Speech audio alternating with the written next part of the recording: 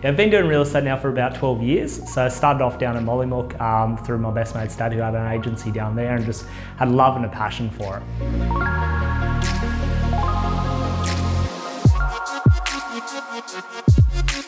So we first met Troy when we were looking to sell our house just over 3 years ago. I had the pleasure of selling my home through Troy. I've dealt with Troy for a couple of years now, like being not only a friend but a very loyal customer of mine. I think he's really hardworking. I do think that he's actually more than a nice guy. I love building the relationship with clients. It's not just another transaction for me.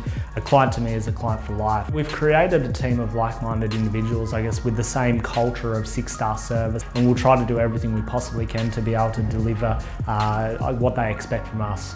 Troy, right from the beginning, just has this warmth that is genuine. They're really unique and they just really know what they're doing. Decided he was the man to sell our home. We got a fantastic result. He sold lots of my friends' places. He sold my grandma's place 12 months later. He's such a pleasure to work with. From start to finish, he was just amazing.